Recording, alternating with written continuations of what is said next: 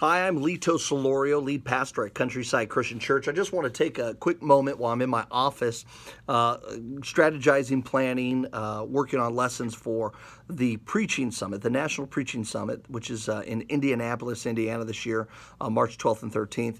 And my goal and objective in all this is to just kind of remind people, especially if you are a communicator, preacher, how important it is to be a part of something like the National Preaching Summit. About 8 years ago, I went to my very first one in Indianapolis, Indiana, and it was so powerful. We had Dave Stone as one of the keynote speakers, and it's not a huge conference, but it's a conference where it allows some intimacy and conversations with the preachers that are there. And I have to stress that preaching is such a unique way of communicating, especially that we communicate the gospel, because there is this unspoken dialogue that takes place between the preacher and the church. And this year's theme being about this relational preaching and the relationship we have with the Holy Spirit, the relationship we have with one another, as well as we're crafting that sermon. I mean, there's all of it has these parts of a relational portion, and it's so important for us to understand that and be better equipped for communicating that gospel. So my challenge for you today, maybe you're considering finding a conference you can go to. It's just a month away, and we want to see you out there. I think it'll be a huge blessing. First off, we've got people like Jeff Walling, Mark Scott. If you don't know these guys, you need to YouTube them, check out some of their sermons. Jeff Walling, hands down, is probably one of my favorite preachers.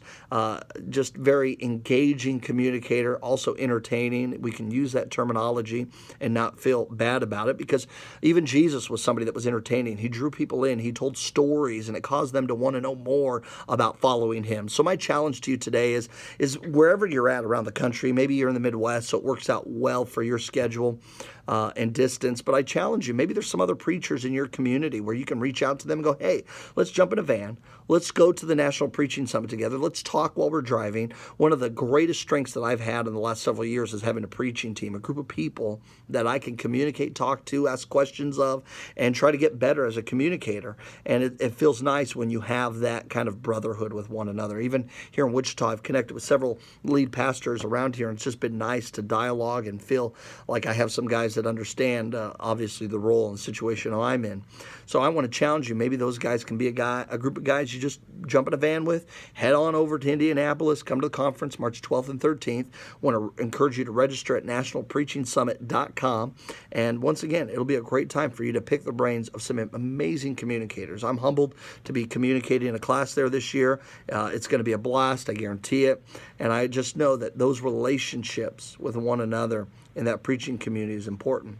What makes the Preaching Summit kind of stand apart from a lot of different conferences that are out there is that it's very focused. We will be talking about preaching. We will be talking about communicating God's word to his people.